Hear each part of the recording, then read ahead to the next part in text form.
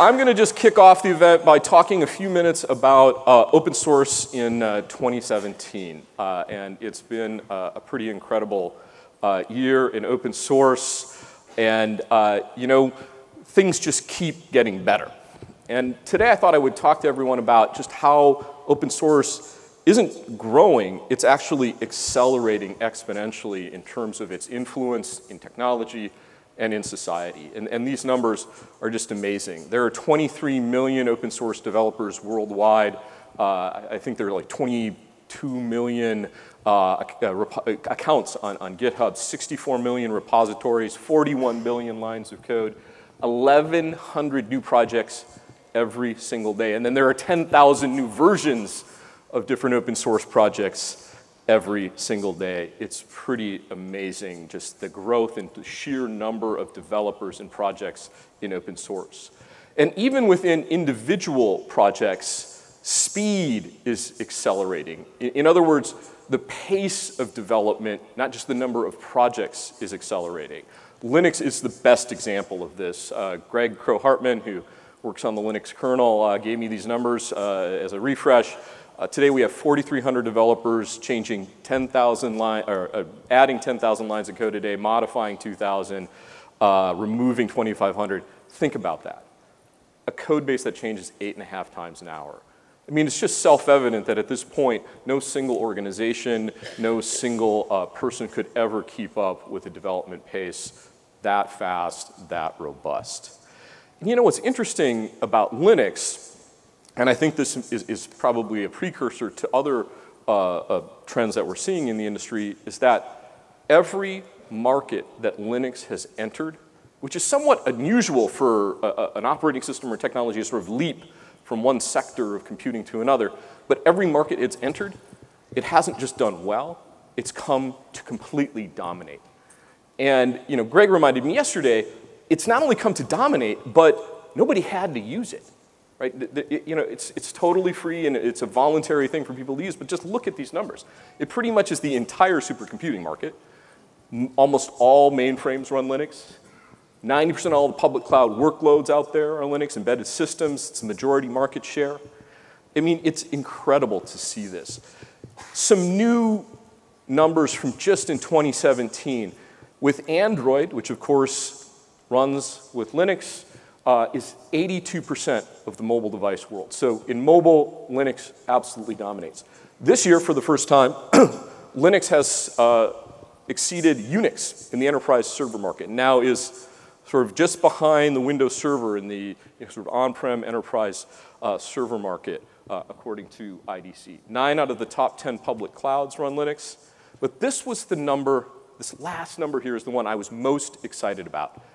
In March of this year, largely due to Android, but Linux-based clients became the majority of clients on the internet, surpassing Windows for the first time this year.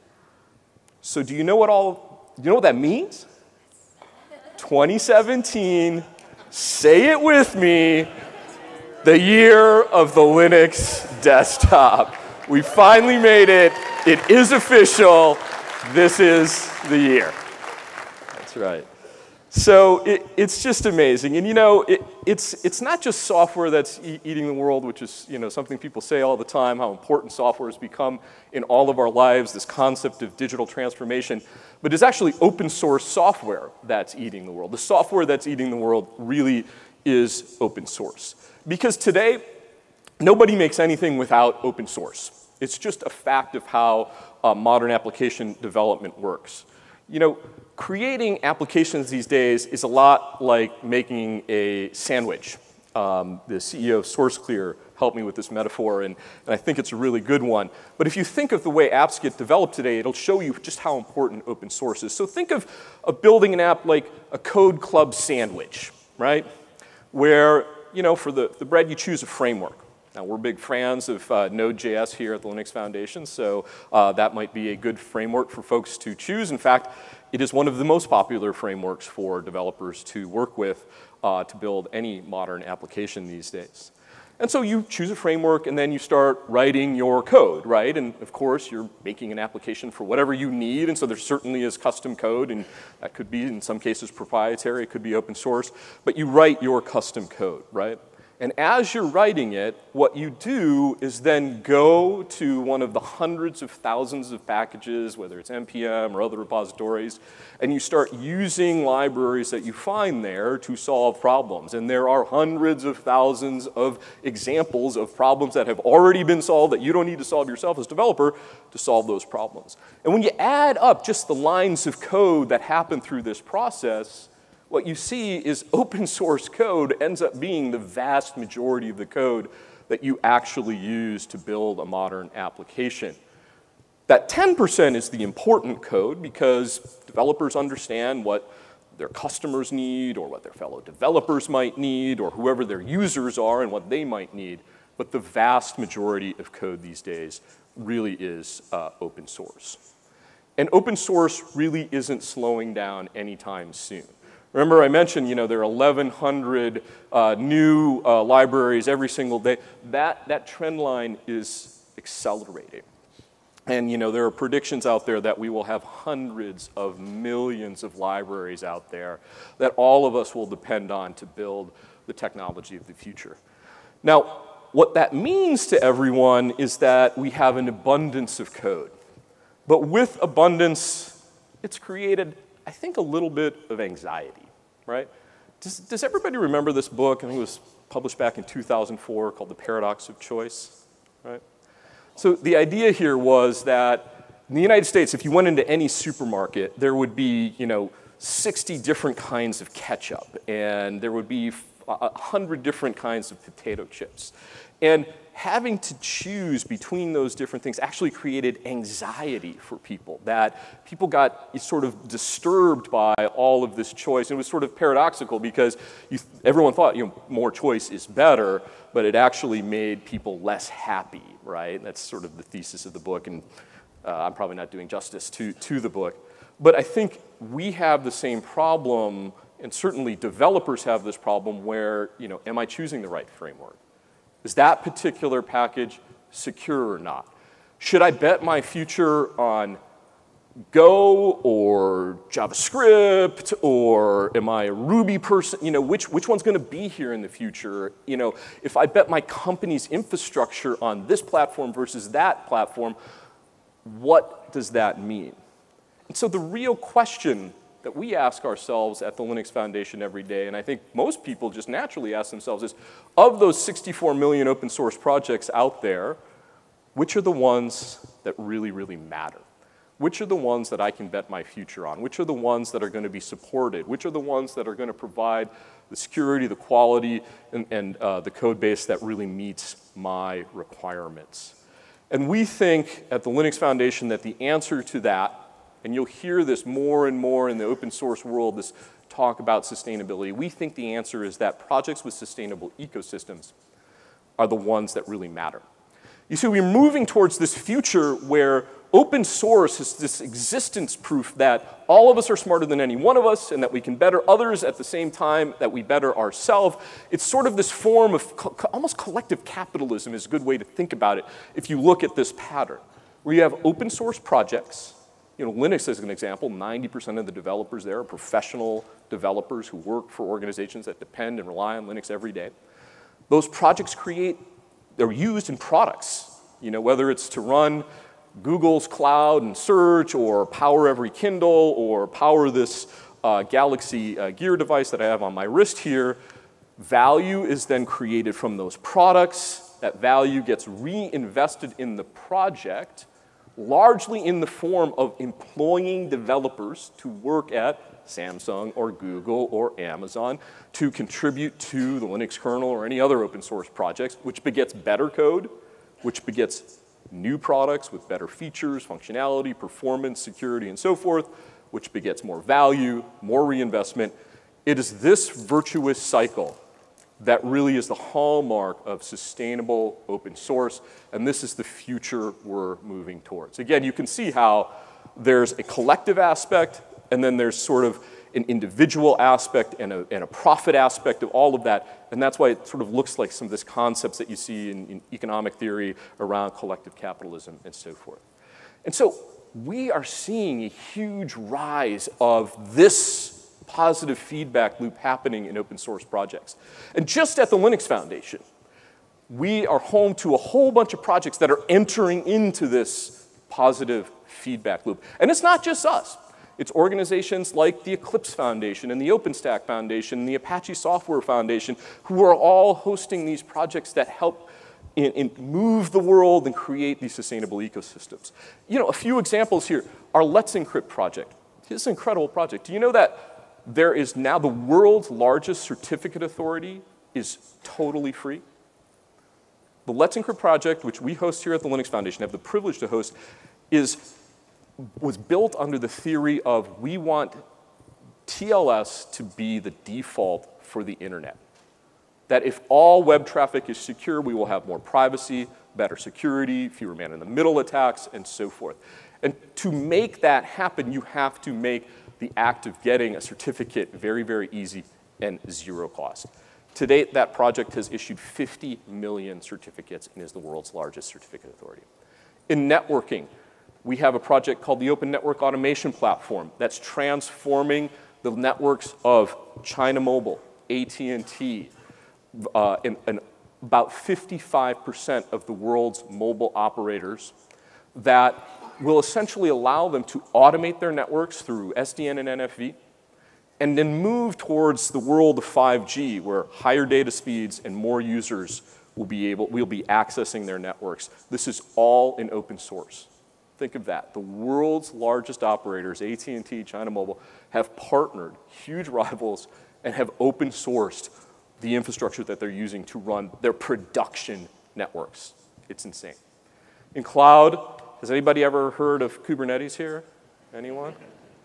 Kubernetes is amazing. You know, we call it the Linux of the cloud. It's really this platform that's becoming the portability layer, the way that applications will get deployed on private and across public clouds. We have the Cloud Foundry effort here run by half the Fortune 500. The Cloud Native Computing Foundation, which is, of course, home to Kubernetes, but other projects such as Prometheus and many, many more. Our automotive-grade Linux initiative is in production today in the US's best-selling commercial vehicle, the Toyota Camry. It is slated to be in production next year in tens of millions of vehicles worldwide. We have a blockchain initiative that's being used to create a distributed ledger that will help manage identity in places like India, get better financial access to people who don't have the means, who are in poverty, through using digital currency initiatives. Will make back office financial processing much, much faster and allow our economies to grow. We have embedded in IoT initiatives like the Yocto project, Zephyr, and our EdgeX Foundry that are building the infrastructure for the edge of the network that will handle the load of billions of devices all converging onto a global network of connected things. And then finally, we're home to Node.js, which is the world's largest server-side Java framework and one of the most popular development frameworks in the world. You see, open source is accelerating. Our organization, organizations like us, continue to grow. There's over 800 organizations in the Linux Foundation for 41 countries, 80% of the Fortune 100 tech and telecom companies. 25,000 developers work on just Linux Foundation projects alone across 100 projects, creating nearly $16 billion of shared value. Investment is accelerating in open source. Between 2010 and 2015, investment in open source startups, venture investment increased over eightfold. Just in Linux Foundation projects, $3 billion in venture investment has been allocated to projects that or companies that are based on CNCF projects. $500 million in Hyperledger startups, almost $200 million in Node.js startups. AT&T announced a $200 million fund for the Open Network Automation Platform. I think you all get the picture here that it just continues to grow. Our events continue to grow, as evident by all of you here. You may not know, but we run 150 events in dozens of countries with 25,000 developers every year. There are over 2.5 million people in the meetup groups just for the projects that the Linux Foundation hosts. We provide $500,000 in travel funding for people who don't have the financial means to come to our events. And we reinvest the money that we make from these events back into the communities that we serve. So I think I've convinced you that open source is big. But as many of you, for anyone who've ever worked for me, and I've been doing this for a very long time, anyone who's ever worked with me knows that I like to say the same thing all the time to this statement here, which is, let's think bigger. Let's do more. This is such an important concept. This idea of collective work, this idea of a sustainable future for the greatest shared technology investment in history is critical. And so today we're going to announce a series of new initiatives that will help accelerate that sustainability loop, that positive feedback loop in open source. The first thing we want is more participation. More organizations coming in and allowing their developers to participate in open source. You see, the biggest bottleneck to the growth of Linux Foundation projects, or frankly any open source projects, in many cases, if you think about that feedback loop where industry is funding a lot of developers, some developers work voluntarily, but that feedback loop, the biggest bottleneck is organizations don't know how to be a participant in open source. They just take the code, they make whatever they make, and that's that. If we can train organizations how to move from consumers to allowing their developers to participate, to becoming major contributors, and then eventually leaders, organizations that are actually open sourcing code in order to share that code with their fellow mankind, we will have significantly moved the needle on the investment and most importantly, the number of developers that are participating in these projects. And so to do that, our to-do group, this is an organization of open source professionals. Think of them as external R&D managers, the people who harvest the billions of dollars of software externally, who help manage that 90% of the code that comes into their products and services, who help bring it into an organization, help their organization modify that code to suit their needs, and then redistribute the changes they make to that open source code back out into the communities. That is a business process, that is a legal process, that is a technical process. It's something you need to know. And this group of open source program managers created a guide that your organization can use to understand those processes too. I want to just highlight some of these folks and thank them. People like Ibrahim Haddad at Samsung, Sarah Novotny at Google, Will Norris at Google. Google in particular, they not only helped with this guide, but they just open source on their website the entire methodology of how Google works on open source. If you haven't seen it, go check it out. It's just an incredibly good read and incredibly helpful. Joe Beda from Heptio, to name just a few, all of these folks are at the top of their game. Don't reinvent the wheel, learn from them. This will help us get more developers into our world. The second thing we want to do to improve the ecosystem and stability of open source projects is to have better project health. Well, when we started thinking about that, we asked ourselves, what does that even mean? And we went back to kind of a quote who was kind of vaguely attributed to Peter Drucker, a management guru back in the 70s and 80s. But it's this idea, if you can't measure it, you can't improve it. If you don't know what's going on in these communities, it's going to be hard to change these communities. And so we created a project called CHAOS. So Community Health Analytics for Open Source Software. We love long acronyms in open source. But it's to answer these questions. Will this project be around? What is their trajectory? Is there a diverse community here? Are the people participating from different backgrounds and cultures? Because we already know that diverse communities are more effective communities. That hasn't been proven by open source. That's just been proven in everything, right? But we want to know what's going on so we can help improve those things. And so a group of organizations, Red Hat, Bitergia, the Eclipse Foundation, Linaro, Mozilla, OpenStack, and keep going here, have gotten together and are working on deciding what are the right metrics, how can we then create tools that will allow projects to publish those metrics and track them on an ongoing basis. Great work has already been done here. We're integrating a bunch of tools that help check and track license provenance, developer participation, market adoption, and more. Red Hat donated technology that they had internally to the project. The Linux Foundation has underwritten a bunch of development for this. There's been commercial companies that, like Bitergia, that have underwritten and open sourced a lot of code for this. This is an incredible project. Go check it out. If we can't measure it, we can't change it. Another thing we want to do to create healthy ecosystems is to create more secure code. How many people have had security on their mind relative to the internet these days? A few? Can anyone guess what might have brought that up? That's right. I basically just entered, and I think in the New York Times, a report in the New York Times entered Trump and 6 random numbers, and this came up as well. The reporter's point was basically even Equifax doesn't quite know. They say everyone was affected. They don't quite know who might have been affected by this. This may have changed in the last few days as Equifax tries to deal with essentially millions of people's confidential financial information being disclosed on the public internet. Does anybody here happen to know what some of the reports are as to why this happened? Does anybody know? You're reporters right here in the front row.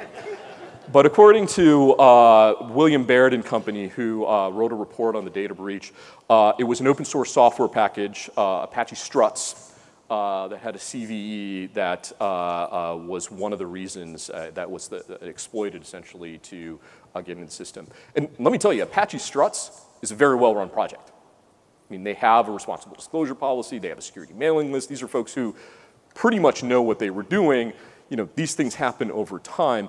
But it just illustrates the fact that we all depend on open source, and we need to have a collective, secure coding culture. Nobody can mandate all open source developers need to take secure coding classes. All projects need to have 100% test coverages. All projects need to fuzz their code, lint their code. All projects need to have responsible disclosure policies. All projects need to be able to do threat modeling for their code. You can't mandate that because it's a voluntary effort. Even if people are professionals working on these projects, they're self-forming organic communities. So at the Linux Foundation, a few years ago, we created a project called the Core Infrastructure Initiative. And one of the ideas we had, and some of the folks from that project are here today, was to create a badging program where projects could go and prove that they care about security. And it was not security theater. There was a series of things you had to do to improve the nature of secure coding in your project to get the badge. And the idea is that the badge would indicate you care and start creating a culture of this. Linus is here. The Linux kernel has passed this program. And we're happy to announce today that over 100 projects have been granted the CII Best Practice Badge. We're really happy about this milestone. We're in particular happy because a lot of the leading projects out there have passed this badging process.